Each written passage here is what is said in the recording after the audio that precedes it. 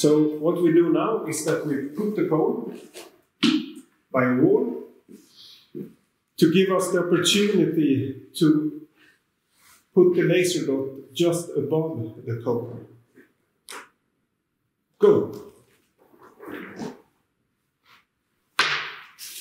And when we do this, we have no idea if the dog even pays attention to the laser dot. And it doesn't matter. The rule of thumb is that when you can send the dog to the laser dot above the cone, and the dog goes there and sits down 3 times in a row, then it's time to move on to the next step, where we do the same exercise, but we have flipped the cone. So the picture is a little bit changed, but the laser dot is still there. Go. Bra.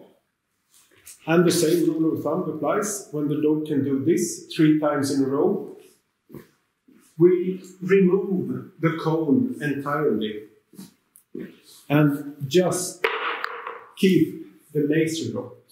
Sit. Go. Bra. If you enjoy our videos, we post our social media videos to our website, Leerburg.com, a week or 2 before we post them to our YouTube channel. These early release videos can be found on the front page of our site or by going to the site and selecting Video on Demand from the toolbar and then select Free Videos. Thank you for watching.